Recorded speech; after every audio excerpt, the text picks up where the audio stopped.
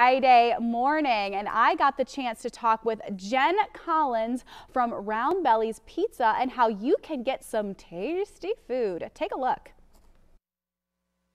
Well, lunch on the go has a whole new meaning when you are standing in front of a bus, specifically the Roundbelly's bus. I'm talking to Jenn this morning. Jenn, thanks for joining us, Hometown Living. Yes. This is a brand new venture. Tell us a little bit about how Roundbelly started and when. All right, so July of 2020, we decided during a pandemic to start a food truck.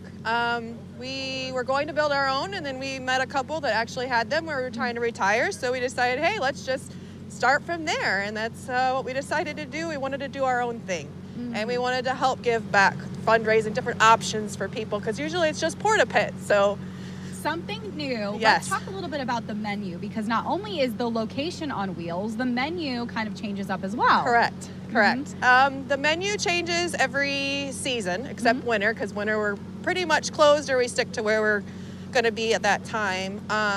But yeah, it definitely changes to like the season. So like pumpkin in the fall and stuff like that. We do dessert pizzas as well. Pizzas. So let's talk about those main staple items. So the flavors might change, but what are some of those staple menu items that people can come to expect with Roundbelly? Okay, so definitely the bacon pickle is one that's always on there. It's a different flavor. I mean, of course you get your sausage, pepperoni, cheese, all that. But we're known for the bacon pickle, sweet heat, different things you can't get at other pizza places.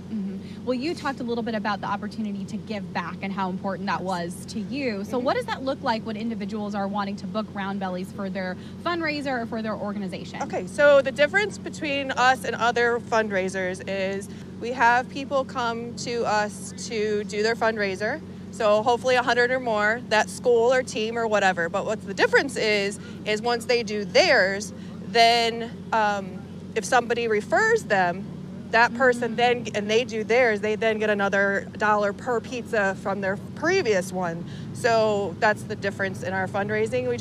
We usually do between 15 and 30% depending on how much they help. 10% is just, me stopping by, just book a pizza, they're just gonna be right there. Up to 30%. 30% is that they come out, help, get a lot of people to come out and join, and that's pretty much what we do. So a great way to give back and kind of book with your school or your organization, and it kind of keeps on giving the more you refer and the more you kind of pay it forward. Well, where can we just find you? That location changes, but where can we look on social media or on your website to find where the bus will be next? On Roundbelly's website, it's roundbellyspizza.com. It has a list of all of our events. We try to keep it updated of where we're going to be, especially in the public.